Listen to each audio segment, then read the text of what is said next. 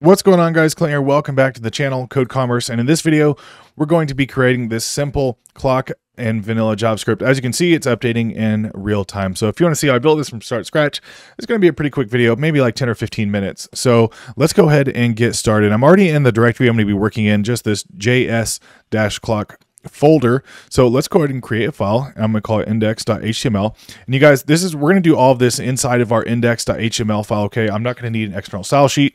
I'm not going to need any, another JavaScript file. Like I said, we're going to put all of this in the index.html file. So let's go ahead and give this a title. I'm going to say JS clock, and I'm going to use this live server extension.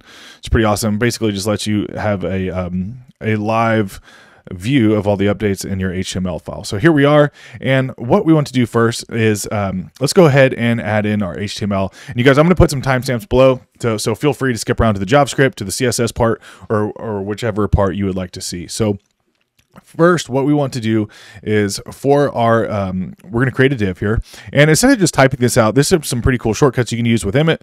So what we want is a div with an ID of clock and also a class of clock. So what we're going to say ID clock, then also class of clock. There we go.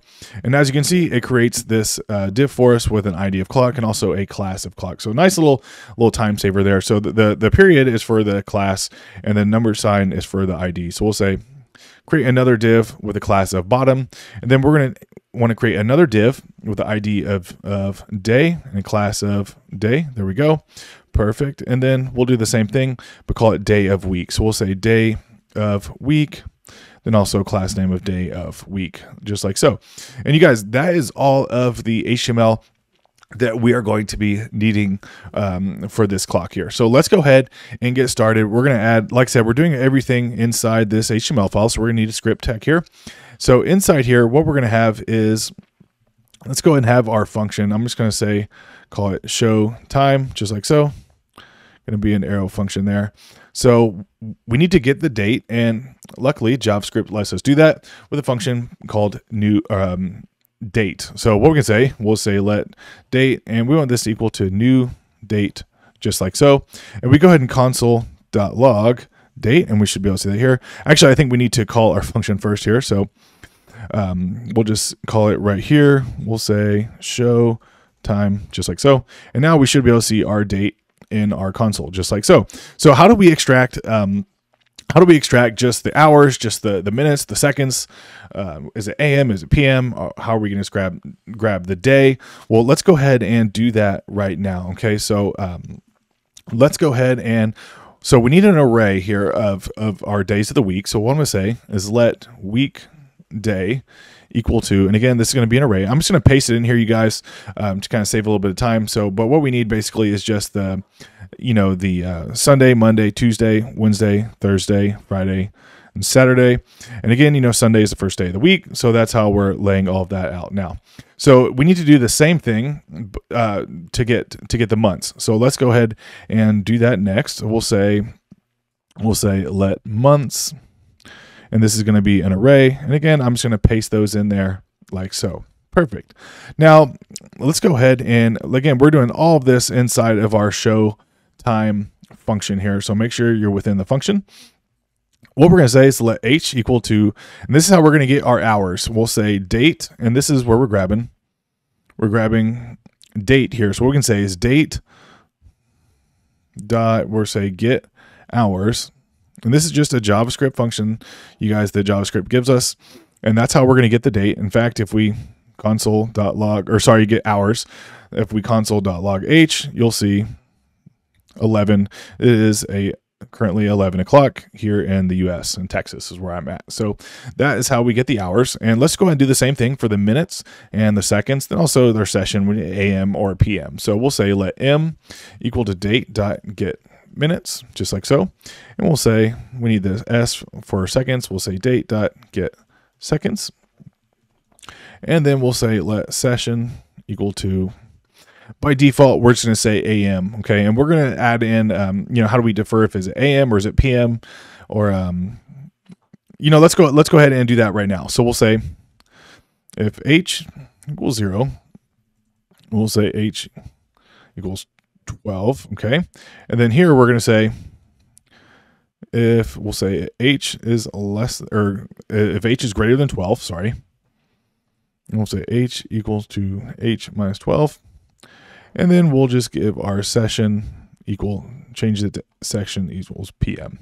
So let's go ahead and give that a save. Perfect. Now, how do we get our day of the week and also the day of the month? And you guys, I understand this might be confusing if you can't actually see it live updating on the screen. But like I said, we're going to do that part at the, that'll kind of be the end of our JavaScript here.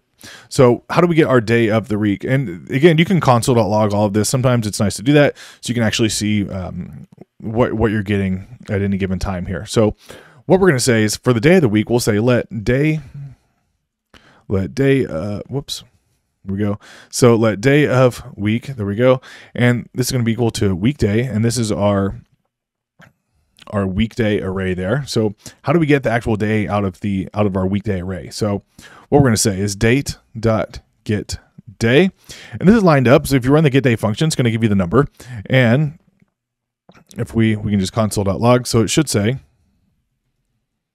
day of week. It should actually say that it is Thursday because that's the day at the time of recording this video. Perfect.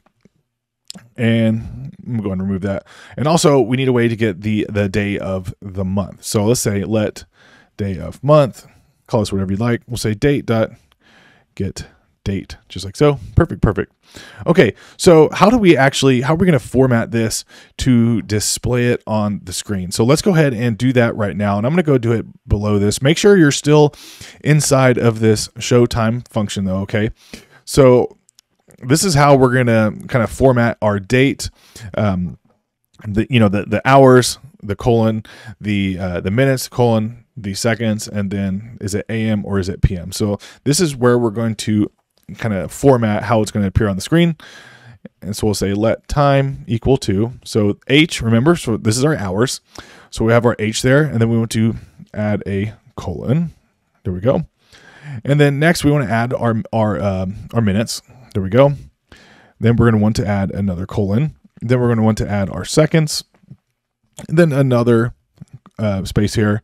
And we want to have our session just like so. Perfect. So now, how do we actually inject this into our HTML so we can see it on the screen? And we're going to do that with a query selector and the inner text. So let's go ahead and do that right now, just below here. So what we're going to say, we'll say document.query selector. Okay. And then we're grabbing the clock, which is up here, if you can see. This is the clock that we're grabbing right there. And I guess we didn't even need to use our ID. We could just use a class name. Either way. So what we're going to do say is inner text. So we'll say inner text. And what we want to enter in is this time here. So we'll just say time, just like so. So as you can see, there is our time is being injected into our HTML on the screen. So, but we're going to do a few more things here. We'll say when text content. So let's say document.query selector. And inside here, we're going to grab the clock again as well. And then we'll say text content equal to time. Perfect. And now we also, and you guys, this is going to be updating. I know it's not updating right now. As you can see, if you update it, you can see the change, but we want this to update in real time. And we'll get to that here in just a moment. But we also want to display the day is the actual date here and the day. So let's go ahead and do that right now. We're going to need another document.query selector, just like so. And inside here, we want to say day. We'll say inner HTML. And then inside here, what we can say is, I'm gonna go ahead and put this on a separate line. It's gonna be just a little bit longer. So we'll say months, and we'll say date.getMonth, okay? Plus, we want to give just a little bit of space in there. We'll say day of month, plus, we give a little comma there, so kind of format our date, and we'll say date.getFull year. And these are just JavaScript functions that we can use. Perfect. There we go. So let's go ahead and give it a little space there so that kind of looks a little bit better there. Perfect. And let's go ahead. We also want to get the day of the week as well. So let's go ahead and do that. We'll say document.query selector, and we want to get the day of week. And we're going to enter our HTML here. So we'll say day of week, just like so. Let's go ahead and save that. Perfect. And you can see it is showing our day of the week. But now it's not updating in real time, only when we refresh the screen. And that's a bit of an issue because we want it to actually display in real time. So all we have to do, very, very easy, we're just use the set timeout function that JavaScript gives us. So we can just say set timeout. And inside here, what do we want to set this on? We want to set this on our function here. So the show time function, and then we just have to give it a time, which is going to be 1000. So if you give it 100, you can see it's refreshing every millisecond, which is very, very fast. But what we want to do is 1000. So it should refresh every second here. And as you can see, every second it refreshes and it reflects that on the screen. So you guys, that is all the HTML and the JavaScript section of this video. I'm going to go ahead and add in some CSS. So stick around if you want to see some of that. If not, thanks for watching. You know, smash the like button. But if you want to see the styling, it's going to be really, really brief, probably just like about 2 minutes or so. So I'm going to go ahead and add the styling right here. So for our styling here, I'm going to go ahead and say, I'm going to put this above the body. So just our style tag, and I'm going to say background color, and whoops, I'm gonna give this inside of our style here, body. There we go. I'm gonna say background color, and I just want to give this, we'll say black, or if you use a hex code, just the 6 zeros. And I'm gonna use that for this color here. It's kind of like a very, very light blue. You can use whatever color you'd like, of course. There we go. And so there you go. You see our color there. And I want this to be in the center. So we'll say text align center. We'll say max width. We'll say 400 pixels. Padding of 1 rem. And that should be good there. We'll say margin auto, just like so. Perfect.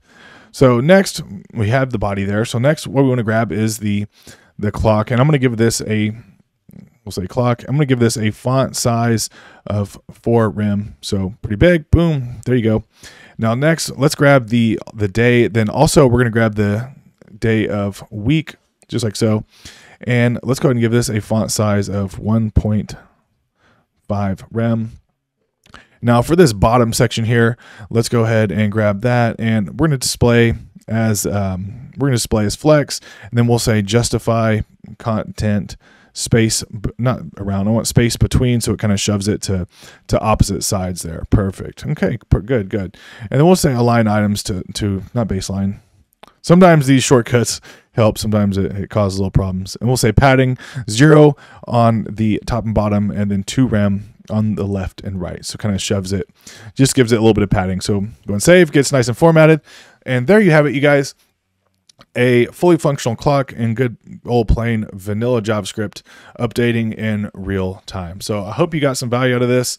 If you did, smash the like button, leave me a comment, and I'll see you on the next one. Thanks for watching.